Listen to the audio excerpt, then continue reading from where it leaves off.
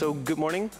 My name is Gryp, and I'll be talking about expert troubleshooting, resolving MySQL problems quickly. Does everybody, who doesn't hear me well? I mean, everybody's OK? I can hear myself, so that's good somehow. Just to start, if you have any questions, just raise your hand or just yell or whatever, and I'll gladly explain more or go slower, go faster. It all depends on how good I slept. I might go really, really fast. I also have some swag to take along, but I was going to throw those things around, but everybody has a laptop, so I don't know. I know myself, so I would certainly hit some laptop or something like that. But feel free to come and grab some at the end. I've got plenty of stuff. I even have a book to give away for the best question, or the one who asks the most useful questions. So really, don't hesitate. You can win this thing. I've got more for talks later on today, so the more you come, the more chance you have, of course. OK, about the talk. So here's the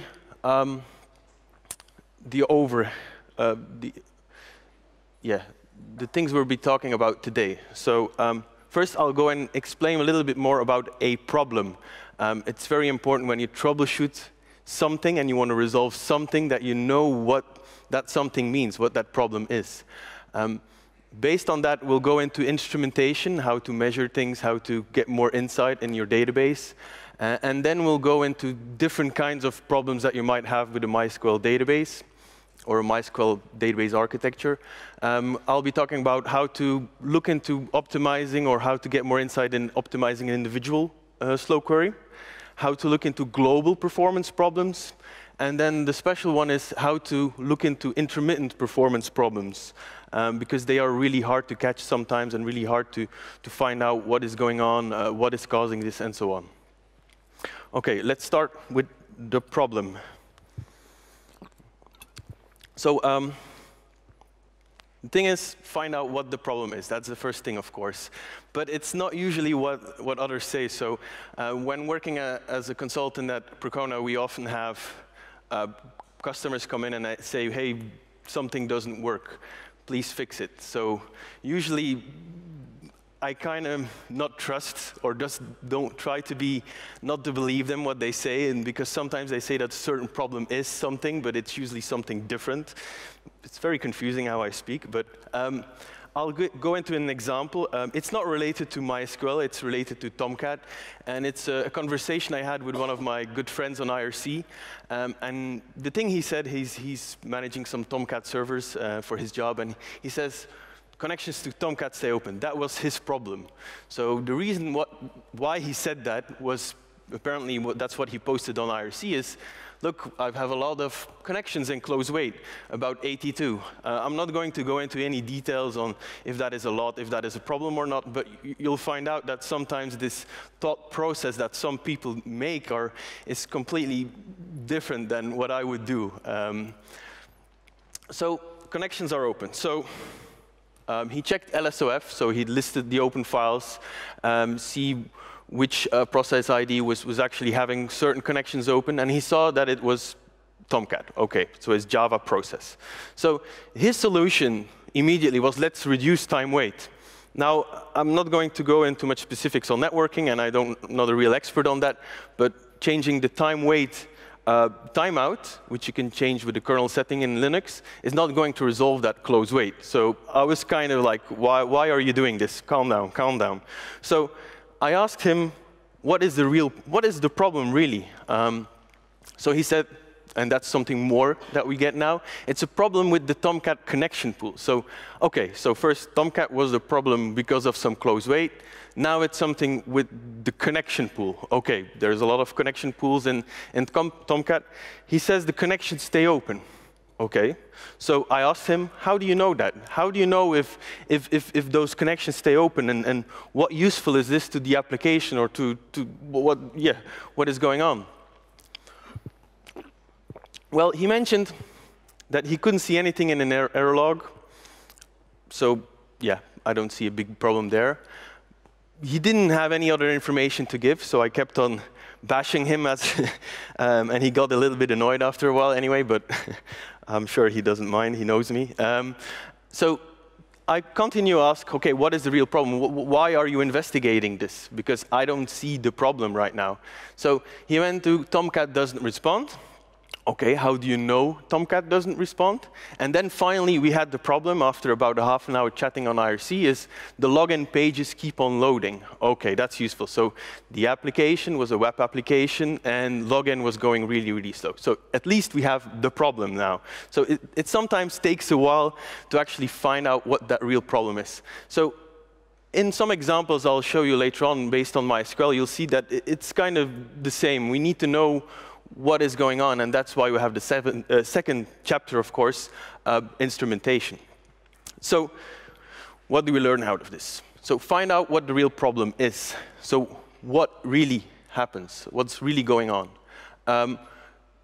So the vague definition problems that often happens, or maybe it is because of the person escalating this to you, or the information you know, or the experience you have, or others have, is not that technical. Maybe it's your boss that comes to you who's totally not technical and say, hey, there's a problem there. So you have to be really careful when listening to what they say. So don't trust computers, humans, and yourself. So computers give false information sometimes, but yeah, maybe more is don't trust the humans and yourself. So really try to have data to back up your thoughts. Really try to prove it.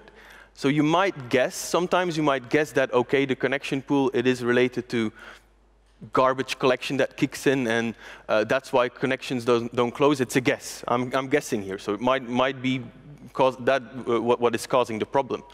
But yeah, as long as you guess, you're not really learning anything. You're lying to yourself because you think that you know the problem.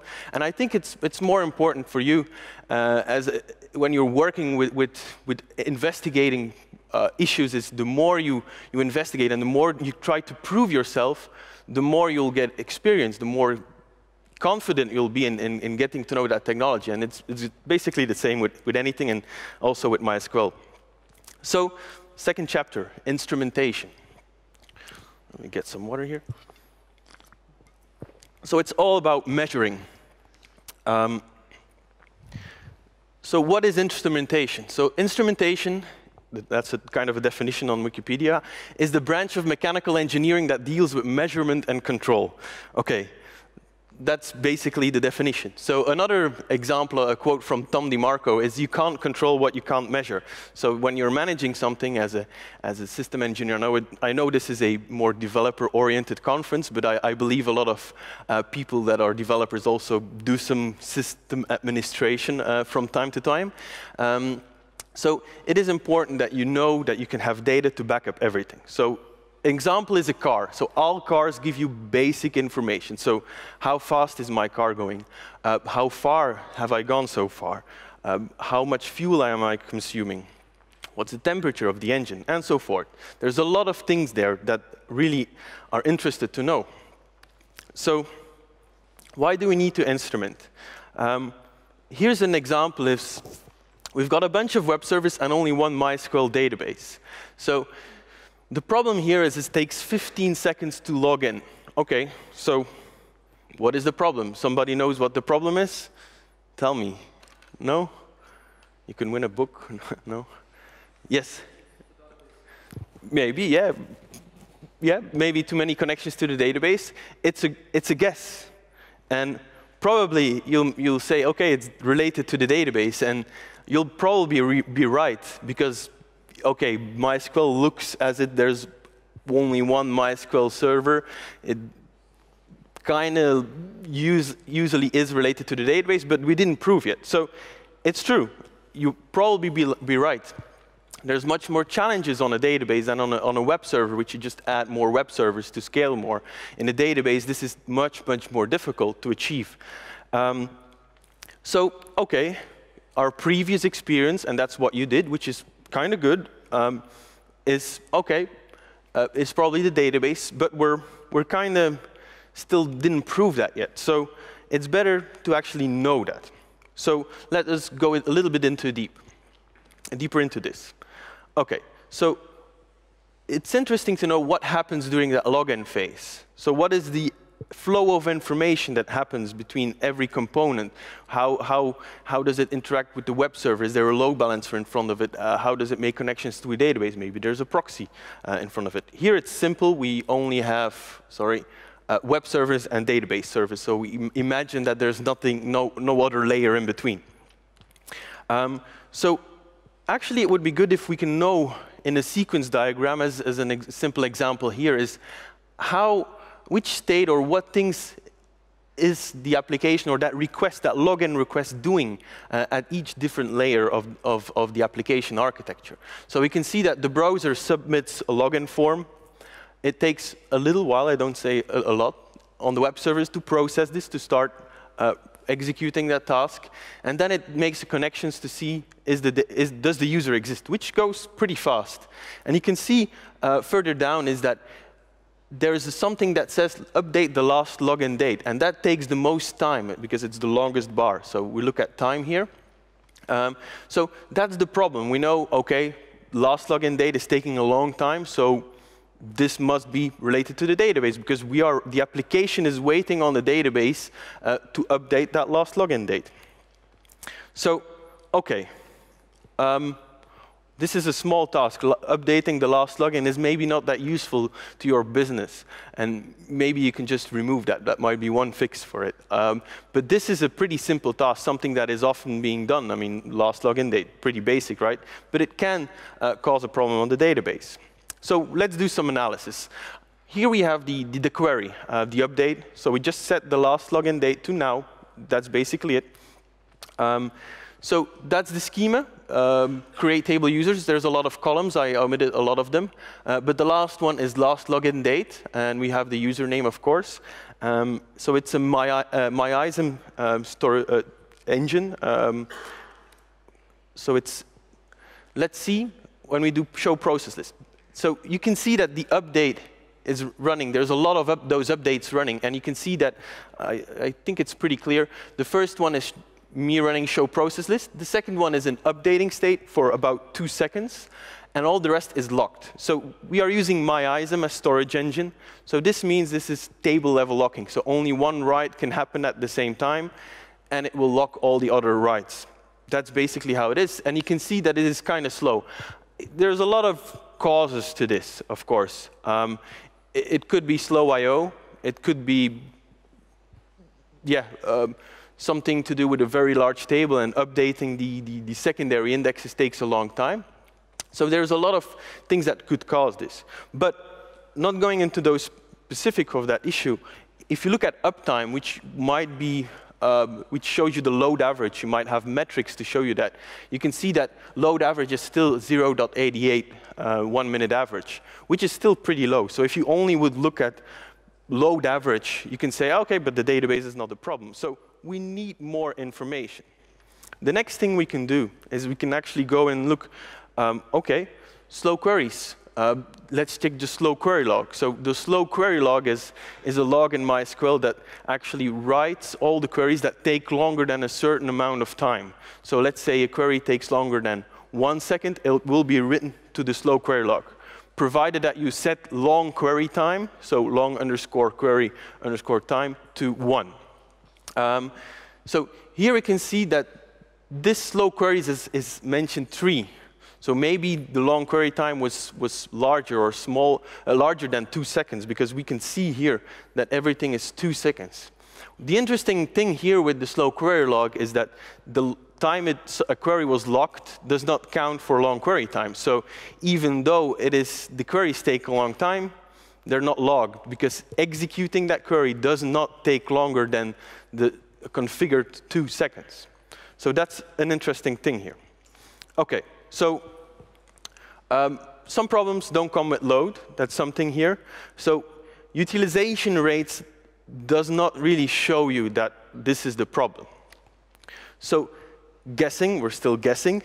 So how can we get more information? How can we get more insight to just prove this? The thing here is just a score of somebody that filled in C on his test. But the start of the introduction said that only A or B should be filled in. So some people do it, just guess C. And yeah, fail, 0 on 100. So some related concepts to instrumentation. I'll put the slides online. They'll also be on the website, so there's no need to take pictures. So some related concepts. So load is how much work is incoming, how much backlog is there. Then we have utilization is how much system resources are we currently using, how much CPU are we currently using, how much disk are we currently using. Scalability is what is the relationship between that utilization, so how much resources we used, compared with R, which is the response time.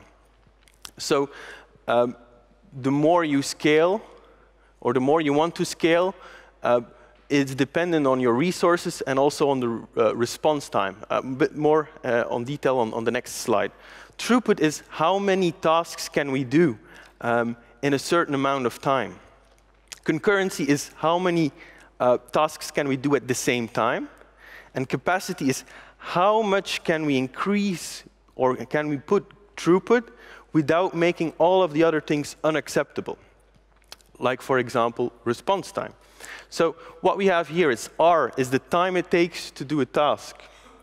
X is task, so throughput is the task. How many tasks can we do in a certain amount of time? So throughput is not the same as performance. So you could measure the throughput of your system, and you could see nothing in there, even though you have a problem. But it is important to also have the response time of that request or that request measured.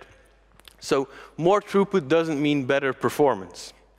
So we need to have some kind of relationship between all of those, because if we put more throughput on, response time will increase because the resources are more heavily used. So it's a kind of a balance that you need to find there. So when we're talking about response time, we also have to include queuing. So if there's a query waiting to be executed because it was locked, just like the previous example, you have to include that as response time as well. The best thing to do this and to have insight on that on the database is actually to put it in the application, because the application is the center of the whole application. So if it's PHP, it's better to include instrumentation in your code to actually measure what the database is doing, because the database doesn't have a good view on what kind of task it is doing. I mean, not by default. There are some things that we can do to do that. More on that later on. I have an example. So what can we measure in the database? We've got the error log. We can see, is some kind of query causing an error? Maybe MySQL is crashing. That's one example. We have show global status, which shows you global counters. They increase, maybe threads connected. How many connected threads do we have? Another example is queries. How many queries per second are we doing? More on that later on. I'll have some examples. We have, when you're using InnoDB, show engine InnoDB status. It contains a lot more counters, again, which might or might not be in show global status. It's kind of more difficult to read. I have some examples, but it contains a lot of information. It contains information about the transactions that it is running, which locks it has, some internals, InnoDB internals, which might be useful to you. More examples later on. We've got the operating system metrics. So we've got load average, how much memory did we use, how much I/O are we using. Again, more later on. And then how do we measure that performance? So we want to measure response time. And in the application is the most easy way to do it, and it gives you the most detail, maybe, or in the web server as an example. Here's an example of an application performance monitor, which is very basic. It's called instrumentation for PHP. I have a link on the next slide. Basically, what it does, for every task that you do in your code, you log a kind of entry like this. For example, the IP is the first column.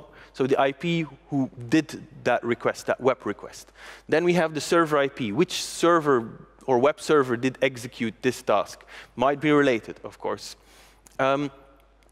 Then we have the page that we're doing. So it's boardreader.com /s/NBA29k. So this is the web page that was requested. So it's useful information.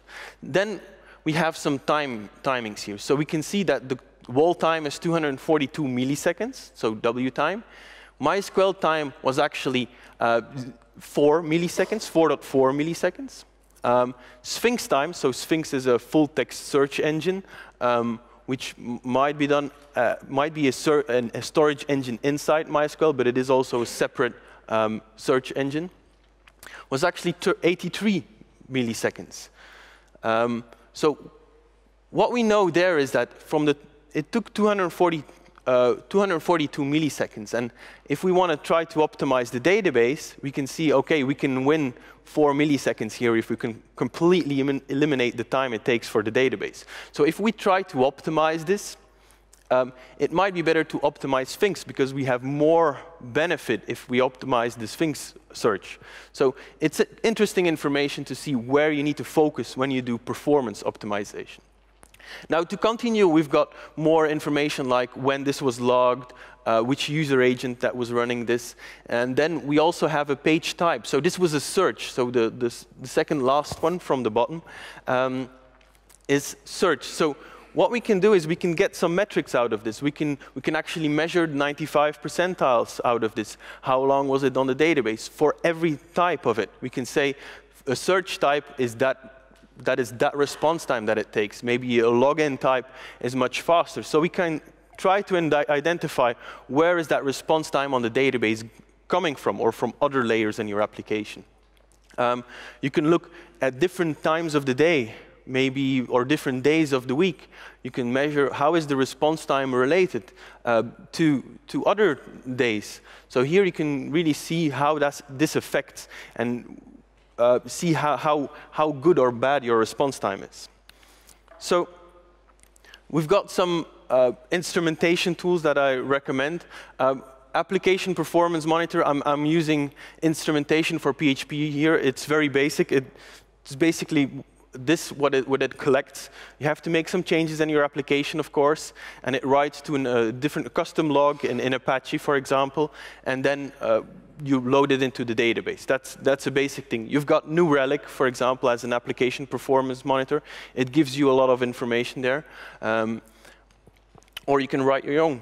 It's pretty basic on how to achieve this, of course. Now,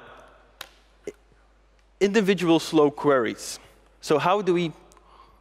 So I'm shifting away from that global picture application, everything. We have a query that is slow. How do we investigate a query? How do we know that it is slow? How do we make it faster? So what would you do when you have a query that is slow? Does anybody know?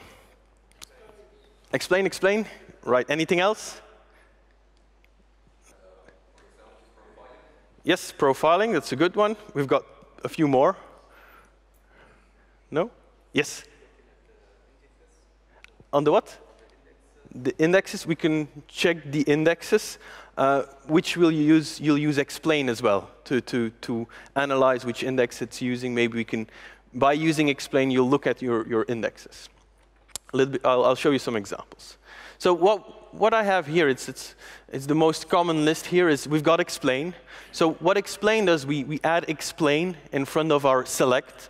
So up until MySQL 5.5, so in MySQL 5.6, you can only explain selects. In 5.6, you'll be able to explain insert, delete, update, replace. So it is a release candidate at this moment, MySQL 5.6. So when we look at explain, it will not really run the query, or will partially run the query, and it will show you which what the choice of indexes that it will use. How will it execute this? Here, if we do a join, we'll see which order it will execute this. I have an example that I'll show you. The next one is show session status. So what it does is when we look at it, explain, we look at what the intention is that MySQL has, how it will run it. With show session status, we actually can figure out how much row operations did it do, how much index entries did it read, how much sorting was done. So there's a lot more post-analysis, as I would say. So it's still quite limited in MySQL. compared to other ancient databases, but this will give you a lot more insight, more examples, of course. Profiling, as mentioned, show profiles. We can see how much time was spent in different states of the database. And then we've got slow query log.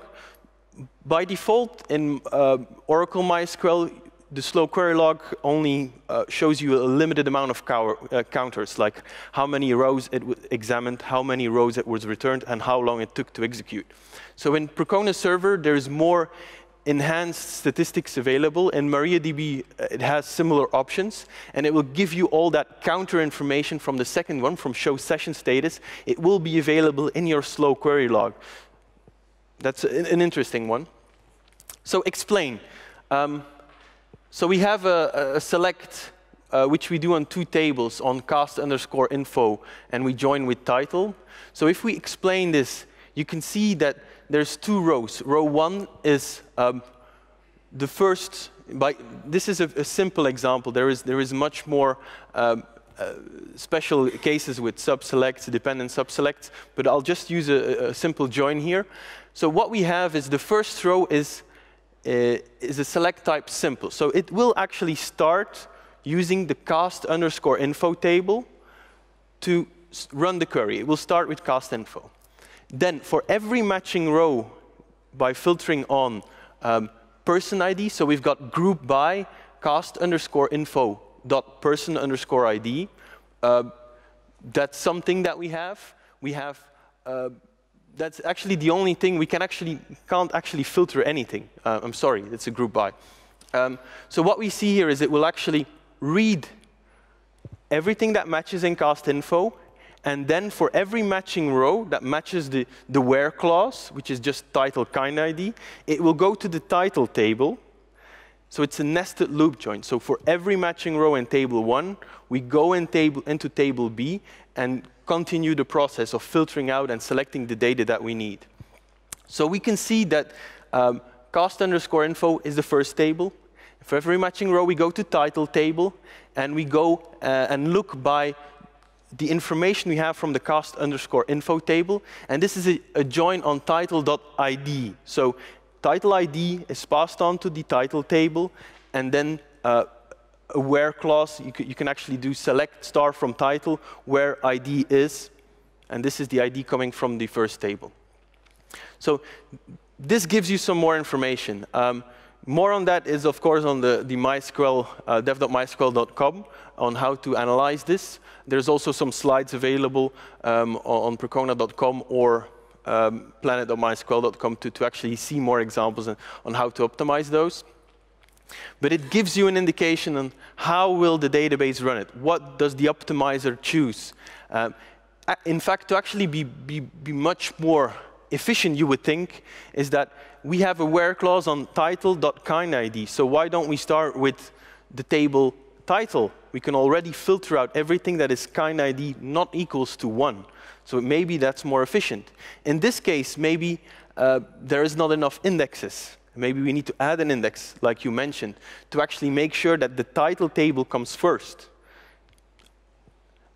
So the second table will be the cast_info table. So it might read a lot less rows. The explain output also mentions, and usually I run around and jump, but I can't jump that high. Maybe I can do like this. So we've got the estimated amount of rows that it would run, that it would read on the cast_info table, which is 8 here. And for every matching row here, it would read 1 row in total. So you would think here, OK, this is 8 times multiplied by 8 times plus 8 times multiplied by 1. This is the amount of lookups that it has to do. So that's an estimation. So in InnoDB, this is certainly an estimation. It could be very variable. Also, yeah. It is pre-run, so it is not post-execution analysis that you're doing here. So I'll go a little bit further in this example, because you would think in this example there's not much to optimize because of we only read 16 fields here or do 16 lookups. But in fact, when you look at the post-execution analysis, it reads millions and millions of rows because of a bug in the MySQL optimizer. So this is a bug that was there in MySQL 5.1 something. It's, of course, fixed already. But it's just to show that you're not 100% sure that it did it like this. Maybe it's a little confusing, but here we go into the session status. So what do is we in a MySQL command line, we type flush status. We run our select, so we really run it. We don't do the explain. And then we do show status like HA, a percentage, for example. So what we do here is we look at the counters, the handler counters. The handler counters is actually the handler interface. The handler interface is the API between the MySQL core and its storage engine. So this means you've got multiple possibilities of storage engines inside MySQL. You've got InnoDB and MyISM being the most known ones. You've got many other storage engines available, both proprietary and open source. So what it does, those counters, at that API, at that level, every time we go from the MySQL core, which executes the engine, we ask the storage engine, hey, give me the next row, give me that index, that data. So by looking at the counters, we know how much data was read. So what we see here is, so handler read first here is read the first entry of an index. So that's interesting to know. We did once we went to the first entry of an index. Then we did handler read next, which is like 14 million. So 14 million times we did read the next index entry, read the next index entry. So this tells us that we're doing a index scan, because we always say, give me the next entry, give me the next entry, give me the next entry. So what we also see is we do handler read key. So this is read a specific key with a specific value from the index. Give us that information. So that happened 13 million times. So it's kind of difficult to know. We remember that query with the join, cast info joined on title. So maybe this is the second table. Read ID, title ID this, title ID 2. So we can see this is probably on, and probably, we don't know, on the title table. What we can also see is handler read R&D next, which is 2 million, about 2 million. So this is read the next row. Handler read R&D means a row. So it's not random or anything like that. So handler read is an index, is something to do with an index, and handler read R&D is something to do with reading a row. So we've got handler read R&D, which is read a specific row, and handler read R&D next, read the next row. So we've got a kind of a table scan going on here. So this is not using any index. Interesting to know with the select, we also have handler write, which is 2 million. So the interesting thing about that is it was a select. Why does it write? Anybody has an idea why? Excuse me? Temporary table, correct. So that select actually generated a temporary table, and one or more temporary tables, actually. You don't know. And by looking at this, we can see that the temporary table was actually 2 million rows big. And then that was actually created for doing that group by. So to do that group by, it couldn't use an index, so it made a temporary table to fill that in. So in the end, it has to be shown the information from the temporary table. And that's where we have handler read R&D next, which is sort of the same size. So this means, OK, handler read R&D next comes from reading that temporary table. OK? OK, not too confusing. So this is information we have after executing it, after running that query. So this really helps us. So here we only looked at the handler statistics. We've got more information about the sorting. We've got more information about temp tables, if it created them or not. So really useful here. The other one is show profiles. So we set profiling equals 1, just still again on a command line, which enables the profiling. Then we run that query again, and then we can run show profiles. And this gives you a list. By default, it would give you the last 15 executed queries in that session. And it shows you the query ID and the duration. So it was 211 seconds to run this query. If we did show profile for query 1, we can look at query ID 1 and give more information about it. And this is what you see here. So there's different states inside MySQL, and it counts the time that it has been at a current state. So we can see that 113 seconds was copying to temp table. 96 seconds was copying temp table to disk. So it was converted from memory to disk at some point, maybe because temp table size was exceeded. So 32 megabytes, if the temp table becomes bigger than 32 megabytes, it will be converted to disk. And then it needs to convert that. So that was 96 seconds. So it gives you some indication, although it's not always so clear what it is doing. There are some states that actually mention freeing items, statistics, but it could be doing many other things which you don't know about. So it's kind of hard sometimes in MySQL to really know that difference on it. I don't use this so often. To be honest, I'm almost never.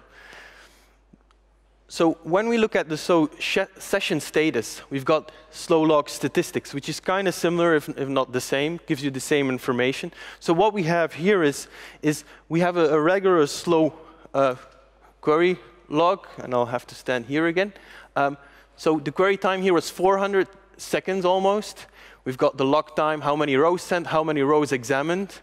And this is basically what you get with stock Oracle MySQL. So with MariaDB and Percona Server, you have a lot more added information that you can add. So we don't have the handler statistics here, but we know that it did some InnoDB I/O read operations. So it was about 100 read operations that it did. We know that was one temporary table, which was that big in bytes. So there's a lot of extra information that we have here. So it was a full table scan. The temp table was created on disk. So a lot of information in there, which might you help understand. Of course, the slow query log, it can become very full. There's a lot of tools available to process that and give you the ones that you should optimize, or the ones using most resources. I have some examples in the next slides. Now, global performance metrics. Any questions so far? No? OK, great. So global performance problems. So for example, one example is we have the metrics already, so it's good. So we know that our 95th percentile of the response time increased from 40 milliseconds to 200 milliseconds. So there's actually 5 times more slower that the application is. So what is going on? So we can use a lot of things to actually investigate this. So we've got trending graphs. You've got Percona monitoring plugins, which is monitoring plugins for cacti. You've got Ganglia MySQL plugins. There's Munin, Zabbix plugins, or make your own. Basically, it does show engine InnoDB status and show global status and measures those metrics.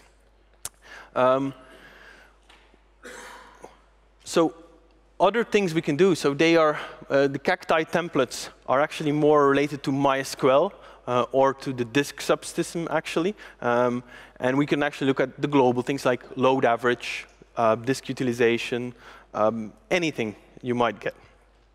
So we've got this. We can actually do more. We have a lot of other tools that I'll show you here. We can look at systat, so IOstat, look at the IO characteristics. MPstat, look at the CPU usage. VMstat, memory usage. So there's a lot of things in there. The other ones is part of the Percona Toolkit, which you can just download from our website. We've got PT-Mext, PT Disk Stats, IO Profile, PMP, and Query Digest. It's just one of the many tools that we have. And I'll show you some examples of what they mean in the next slides. So about trending, I have a lot of graphs. I'll just go quickly. here we have the amount of MySQL connections. We can see that max connections is set to 500. Max used connections was 330. And at some point in the middle, so between 5 April and 6 April, or just at the end of 5 April, we can see that the amount of connections rose. Maybe when investigating a problem that happened in the past, you'll use the trending to analyze what was going on. So either the database was stalling or the application was misbehaving. I don't know. There's a lot of things there. Maybe it's a batch process that kicks in at that time. We've got more like replication. You can see that on different days there is a replication lag. There's actually a permanent replication lag in this case, which was not there on Wednesday, but suddenly came there on the night between Wednesday and Thursday. The replication lag went up, and it never recovered until Wednesday when we fixed the problem. So trending gives you that information. So something happened at that time. I would see maybe you launched a new application feature which caused this. Maybe you stopped the database, the replication thread was stopped due to network problems. Different things can happen. Temporary objects. You can see that it's kind of stable, only one spike in the beginning. I don't say that every spike is a problem, but it is interesting to see over time how this evolves. Maybe it silently went worse. More temp tables were created on disk. Those spikes that happen at regular intervals, they are caused by I don't know what. So it is recommended to analyze this and figure out what is causing this. And the more you understand, the more you'll trust your graphs and have insight. So more, the buffer pool. You can see that at midnight or a little bit later, the buffer pool was actually empty, and it got filled again. So we can see that the database was restarted, for example, and it took a while. So it took about 1 to 2.5 hours to fill that buffer pool completely. So this might say this is the warm-up time to warm up the database buffers again. I wouldn't say it's the warm-up time, because what is usually in your database in memory is the things that are used most. If you restart the database, it's just the things that are used first. So it's not really the same. You can compare this with checkpoint age. So this is the amount of writes to the database that have not been flushed to the actual data yet. So you can see some behavior there. Even though you didn't restart the database, you can see that checkpoint age here went up. So there was something that caused that writing to the data files not keeping up, maybe I/O problems, application load, more writes happening. Another interesting one is the query response time. It's not really a good graph, but what it shows, it's actually a feature in Percona Server, which you can enable. It shows you how long something, the counters of everything, how many queries did we have that took between 10 and 1 millisecond. And then we have query time total 1, for example.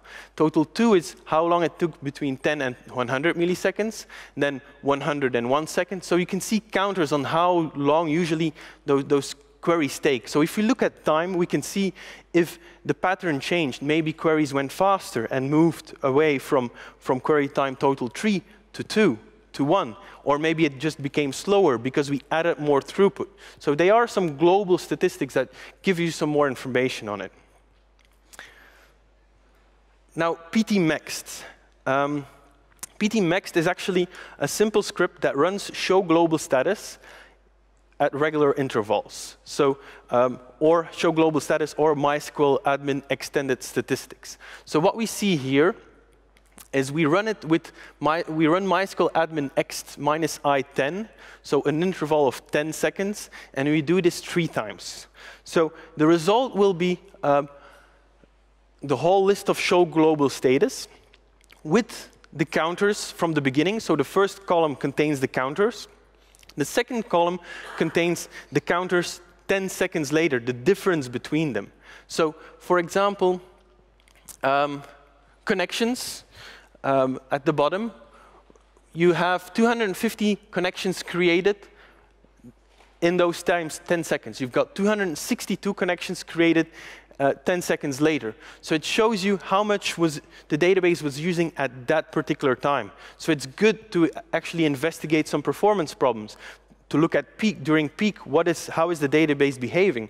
There's much more information, like the handler statistics. If handler read R&D next is suddenly millions in every 10 seconds, we can calculate, okay, if it's 8 million, there will be 800,000 rows that are being read from the database every second. So it gives you insight in what the actual database is performing. We have some more, like, for example, query cache information, thread information. So here we can see threads running.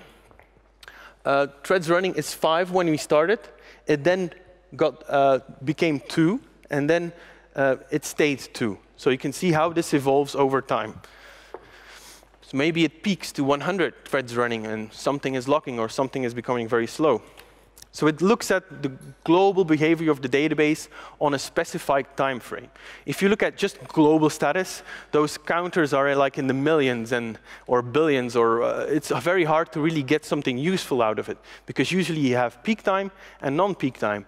And if you divide the global counter with the uptime you have, there's not really a lot of information that you can tell out of it. So it's much better to use ptmax, for example.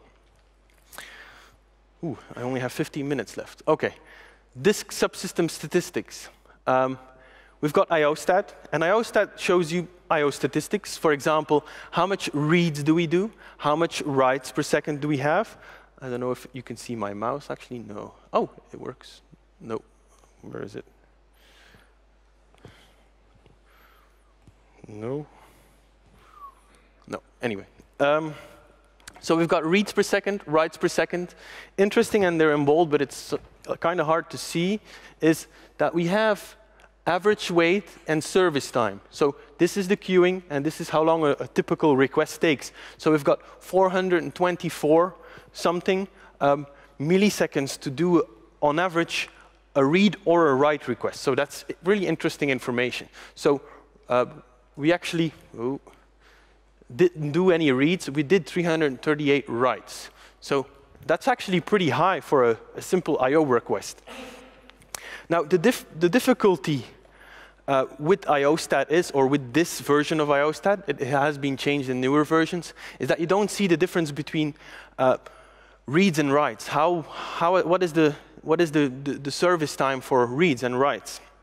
Because that's important. For reads, it is accepted to have a couple of milliseconds, 20 milliseconds. But for writes, you want these to perform fast, because usually you have a RAID disk subsystem with a cache, and that cache can give you 0.1 millisecond write performance. So it's a lot of performance problems that we investigate is actually caused by slow disk subsystem. Maybe the write back cache of the disk subsystem is not enabled.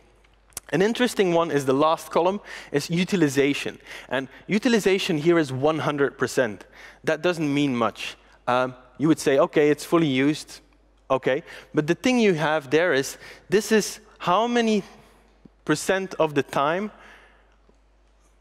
was at least one operation busy. So we can see, OK, there was always at least one operation busy during that whole measuring that we did. So if we have a disk subsystem with 20 disks, we can do more than one operation at the same time. So utilization is misleading. It doesn't show you how much concurrent are we doing. It doesn't give you that insight. So don't look at utilization. Actually, IOstat reads /proc/disk stats, and that's where we have PT disk stats. And it shows you similar information.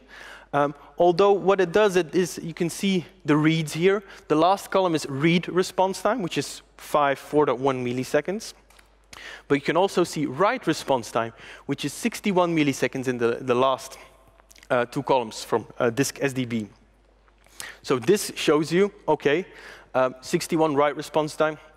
I would say there's a problem. Maybe write back cache is not enabled. The battery is relearning because the cache needs to be protected from power loss, so it doesn't clear. So you need a battery or a capacitor.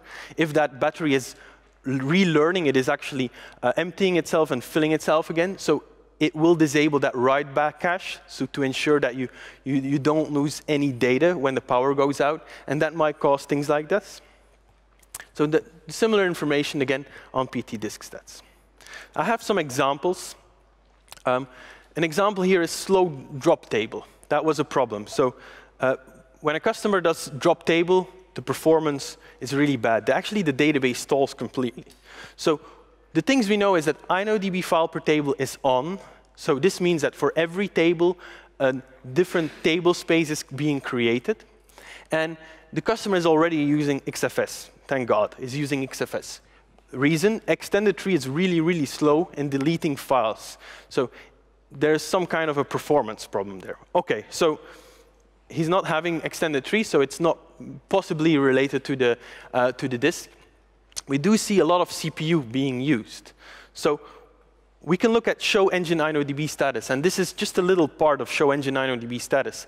And what we see here in the section semaphores, which shows you internal locking, internal to InnoDB, we can see that it's in bold. We have different threads having different locks or waiting to acquire different internal locks. So the database is really stalling. And we can see really at the bottom, it was waiting for 51 seconds. So 51 seconds is a lot for an internal locking that is happening. So there's something really, really going on. What we can do is we can look at the poor man's profiler, which is PTPMP. It was not created by Percona, but it's just on the website poormansprofiler.org. We just built it into a script to help you make it easy to run it. So what it actually does, it does a GDB backtrace and looks at the state every thread of the database is in, and then summarizes what the database is actually doing. What we can see is that 66 is the highest amount. It's doing something along the lines of asynchronous I/O, AIO. So there's a lot of internal information here, but it might give us some clue. So OK, it seems to be doing something on asynchronous I/O or waiting. I don't know, maybe disk is the problem. OK? Although, when we look at I/O stat or PT disk stats, we didn't see any performance problem on the disk. So it might not show you that, but an interesting thing you see here on the bottom is one thread is actually doing buff LRU invalidate table space. So it is actually invalidating a table space. Remember, we're dropping a table, removing a file, a table space, because InnoDB file per table is on. So might be related to that. Another tool that we can use is OProfile. OProfile actually measures where CPU was being spent. And when we look at the results, we can see 42% of the time we captured was actually busy doing that buff LRU invalidate table space. So we've got something. We know, OK, this is what is causing that locking. So the result is, so I went to the developers, showed it, and they looked into the code. I'm not really a programmer. So they analyzed it. And what it actually does is that when you delete a table or a table space, in previous versions of MySQL and Percona Server, it read the whole LRU, so the buffer pool, the least recently used. It read everything to make sure that the table that you're trying to remove, that all those entries in memory are also removed. So if you have a buffer pool of about 200 gigabytes, there's a lot of data that it needs to read. So that's why it takes a long time. So Percona Server quickly introduced InnoDB lazy drop table to not read and lock everything for a long amount of time. And it's also fixed in the Oracle MySQL 5520. So it doesn't cause that problem anymore. However, we did that fix, but the customer still had some problems. Another customer then, in that case. So what we did is we actually did not see that buff LRU invalidate table space. But when we look at ptmext, we saw something along the lines of InnoDB mem adaptive hash. That actually suddenly became very active. If you would have trending, you would see it in your trending graphs. So the graphs of the Percona monitoring tools contain all that internal information in graphs. So it really would show you that this is not non-standard behavior. You would see that it was actually, the adaptive hash was shrinking a lot. So it was actually doing the same thing in the InnoDB adaptive hash. I don't have much time, so I don't go into much specific on what that adaptive hash is. But that was another bug that we found by using those tools. So it gives you some insight on what tools you can use to actually find out what the database, how it is behaving and everything. When optimizing queries, we have different things. So an example is we have bad performance on one of the queries or on a global database, and the response time went up on your database. So if you look at ptmext, we see, OK, handler read R&D next is big. So it's about 86 million for 10 seconds. So it's 8 million times, give me the next row, give me the next row. So there's a lot of table scans going on. So we look into the slow query log. And that log is really, really full. If you enable long query time 0, which means let's log every query that is being run on the database. Every query, give us that extended information. And you do that by enabling log slow verbosity to full. It gives you that information. So if you do thousands of queries per second, it could actually cause some problems because you're doing a lot of writes. That log file becomes really too big. There's some settings where you can rate limit that. But what's interesting is we have a lot of those metrics now about every query that we run. And then we can use the tool ptQuery Digest, which is really, really important to use that from time to time. Is we actually, ptQuery Digest reads the slow log, and it parses it, and it looks at those different counters, and gives you a plan. Like, this is what's using most resources at this moment. This is what does most I/O operations. So it's really flexible. It can read slow query logs, bin log files, show process list, which is less useful. We've got PostgreSQL. It can actually read MySQL TCP dump files, so raw TCP dump data from MySQL protocol, memcached, and HTTP protocol. So it can do similar things. You can group order by all different settings. So every field you have here, you can say group by temp tables, group by temp table size. So you can really find out what is going on here. You can store that information into tables, -- review, -- review table. Sorry, there's a mistake there. And you can filter. You can say, give me everything that did more than 1 megabyte, that was a query cache, things like that. The output that we have is something along the lines of this. So this is the begin output. We can see that it was 800 seconds that it took to generate that report. This is just some global statistics. On average, 95 percentile is 2 milliseconds to run a query of all 2,163 seconds that it calculated. Then it shows you a global profile report. And here we have the top 9 queries calculated by response time. The interesting thing that we see here is 62% of all execution times in total was actually caused by a select with a join on all those different tables. It took only 112 milliseconds for each call, but because we run that query so often, it is causing to use most resources on the database. So it's really, really not easy to say, let's give me the longest running query. It might be the one that is being executed most. So here we can see, OK, let's optimize the first query or remove it. And then we can save 62% of the resources used of the database. That's a lot.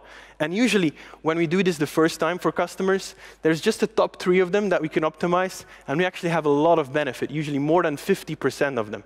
That really happens a lot. So you can have a lot of benefit on that.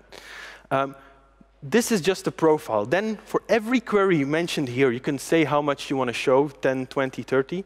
And it shows you an oversight. The first one is how many queries per second. Shows you average, 95 percentile, deviation, medians, everything. Then it shows you query time distribution. You can see here that it had different behavior depending. So actually, 50% of the time, it took between 100 milliseconds and 1 second, and the other half, it was along the lines of 10 microseconds until 1 millisecond. So maybe this select, where we select the user agent, so all the information here, is actually maybe the optimizer chose to use another index. Maybe it chose to, for 0.5% of the time, to use another index. I don't know why, it could be. Or maybe 50% of the time it had to come from disk and was much slower than when running this, when getting it from memory, which is much faster. So this is only the query time distribution. And then you have more information on all those metrics mentioned in the slow query log. So you can see average 95 percentile is 53 milliseconds. And you have everything like log time, rows read, merge passes, temp tables, go on. InnoDB I/O reads, how many operations, how many pages it read, how many times was it coming from the query cache, all that information. OK. It's usually it's 59 minutes, but I still want to handle that. You can leave if you want, but it won't take too long. Intermittent performance problems. So you know how to optimize some global performance problems, and you know which tools to use. But usually we got requests like, this happens once a week in a random time. We don't know when it happens. So it's really difficult to start looking at ptmax all the time or generate a slow query log report based on a whole time if it only happens for a few seconds. So it's really, really hard to do that. So there are some tools to actually optimize this or to find the cause of this. OK, so how can we do this? So there are some tools in Percona Toolkit which allow you to actually capture data. So you can measure, you can observe, but you cannot observe everything at the same time. You cannot capture it all the time. And the tool I'll show you is ptstalk. I'll skip some slides here. And ptstalk is actually just a simple script that measures, by default, it measures threads running every second, or depending on how often you want to measure it, maybe every second. Check threads running, and when threads running is spiking above a certain threshold, ptstalk changes and starts collecting a lot of data. So maybe threads running causing to spike up to 20, when usually it is 1 second. So we can set it to 15. As soon as it becomes higher, we start collecting everything possible that we configure it to collect. And I'll show you a little bit more examples. So don't put it too low, don't put it too high. Just find a balance on how much you want to collect here. So threads running is good. You can use threads connected. You can do something in show process list. You can grab something in show InnoDB status. It actually has a feature to include any script you want. You can use a special trigger, some script that you wrote, and as soon as it returns false, or when it returns a non-zero exit code, it starts collecting. So you can make it anything you want. So what value should we use? So here we have queries, threads connected, and threads running. So the interesting thing that we see here is that when this happens, when we do MySQL admin extended status, we see that this is over time, it's 700 queries per second. And we can see that it goes to 100 and then moves to 1,100.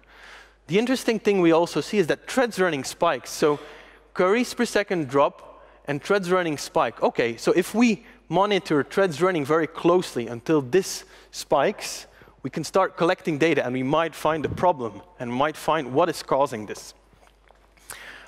You might actually do queries as well, because queries drops below a certain threshold. So you can configure it like this. It can collect anything, even GDB backtraces, PTPMP, O-profile information. It can collect queries, raw query data from TCP dump. It can strace your database, but by default, they are disabled, because if you do a GDB backtrace, it actually stalls the database a bit, and actually it can crash your database. So by default, don't enable those, but it is useful in some cases where it's really necessary to have that information. So by default, it stores everything in varlib ptstalk, okay? And there's a lot of data in there. And this is the data that you'll have in there. Open tables, so show open tables, pmap, memory mapping, process list, vmstat, iostat, sysctl configurations, top information, variables, what was the configuration of the database. We've got more about interrupts, about InnoDB status. What else? Everything, actually. Not related to the database only, also to the operating system, because this is useful sometimes. Then we have the tool ptsift, and ptsift can actually read it, make it much easier for you to read it. So there was a lot of collections that happened here. So we do ptsift on the table, on varlib ptstalk, and then it shows you all the measurements. So you select one of the times that it collected data, and then it already summarizes some information for you, like VMstat first, then InnoDB. We had 10 active transactions, 310 non-active. A little bit more information about everything. And then you can go on and go into every different file. So there's a lot of files in there. So one example that I'll show you is there are query pileups at a certain time. Suddenly there's high disk I/O activity, and it happens randomly. It's really hard to really figure out what is causing this. So we configure ptstalk and say, OK, if threads running becomes more than 10, let's get data. So what we saw in the mem info is that write-back actually dropped when that happened. So the write-back, this is the file system cache of the operating system. How much data was not written to the disk subsystem yet, so it was still in the kernel cache, so the file system cache. It went 0. Every time a collection happened, this is the single thing that always was recurring. So, OK, disk I/O caused by operating system cache that was being flushed. OK, well, very difficult.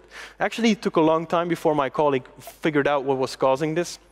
And suddenly he saw that there's a file called trigger, which is just the timestamp. You have the timestamp of when it was triggered. And you could see that the binary logs were actually flushed at that time. It was actually every time 15, 15, 15, 15, 16, 17. So every time that happened, the binary logs were flushed. So OK, after investigating a little bit, we saw that, OK, we know that the binary logs, or at least we know that the binary logs actually use the file system cache. It does not get written to disk immediately when the database writes to the binary logs. It is written to the disk subsystem, but the kernel decides whether it will do it now or later. So it's not crash safe, unless sync binlog is equals 1, of course. So actually, it could. That write-back that you saw in the file system cache could grow up to some point. So every time a new binary log was created, the binary logs that were older than a certain amount of time, so we have expire logs days configuration. It could be set to 7 days, for example. It will actually remove all the binary logs that were older than 7 days. So what actually happens is MySQL actually locks or takes a lock, an internal lock, which is called the log mutex, and it was holding that lock for the whole duration of removing those old binary logs. So we know that extended tree, it was using X3, is slow when it was deleting files. So it was really slow, and this is the cause of it. The binary logs were 1 gigabyte. So every time a binary log was rotated, it had to delete at least one binary log, or most likely a binary log of 1 gigabyte. So the larger the file, the slower it becomes to delete that file. So one resolution was actually to make the binary logs only 50 megabytes. So more often that purging would happen, and it actually smoothens out that holding of that mutex, and deleting that file or that binary log was actually much faster to do, but it happened more often. So actually this resolved the problem here. You can also switch to XFS, of course, and then you would not have that problem. Another example is, I'm really going over time now. For example, and this is useful to developers, is we can have a lot of locking in transactions in InnoDB. And it's sometimes very difficult to figure out what is causing this. So we can enable extended slow logging, and we configure ptstalk. And one of the special triggers that we once made was we look on how many transactions were actually holding locks for a long time, how many transactions were idle for a longer amount of time. And when that actually happened, we captured data with TCP dump and then analyzed what those sessions were doing. Why was that connection, that particular connection, idle for a long time? What query did it first ran after being idle? And that actually gave us insight to the developers. We were able to give the developers, hey, this is the transaction that is causing to loop. In this case, something was looping in the application. So we can see, and this is quite difficult, this is show engine InnoDB status again, and we can see that the query was active for 14 seconds, this transaction, sorry, and it has some log structures, so it was actually having some row logs, and other transactions were waiting on that. So I don't show that here, but we did see it is active for 14 seconds. So a transaction that takes 14 seconds, if you do a lot of writes to those tables, that could easily cause some locking happening, some transaction locking happening, causing to slow down your whole application. So that transaction, 14 seconds, it was not really running a query. It was just idling there. The application was doing something and not really committing the transaction. So we did write a script to parse that, and then we saw, OK, with TCP dump, we analyzed what was going on. We analyzed what that session was doing, because what we have here is we have the IP address and the MySQL thread ID. And when we have the MySQL thread ID, we can know which TCP port it was using. And by using the TCP port, we can actually look at LSOF to see, or LSOF on the application server to actually see which process was owning that. So you can actually trace it back completely. You can actually figure out what was really which thread on which application server is causing that. And this might give you some information. Other things you can do is actually add comments into your queries. So just regular C-style comments, distract the part in the code where you execute that query. You could easily add that and parse that. So that gives you that information. So the application was stuck in a loop. And then we helped give the development the information it needs to actually trace back the cause of it. OK, so here's a summary. We had investigated the problem. We need to find the problem first before we can really go and investigate better. So we need instrumentation to better find data, to have data to stop guessing and try proving and finding out what behavior changed. I went a little bit in tuning individual slow queries, global performance problems, and then how to do those intermittent performance problems with ptstalk. Here's some links that are useful. Any questions? I know it's 12:30. I have all time. I have a whole day. So any questions? No? I still have a book to give away. So that's it then.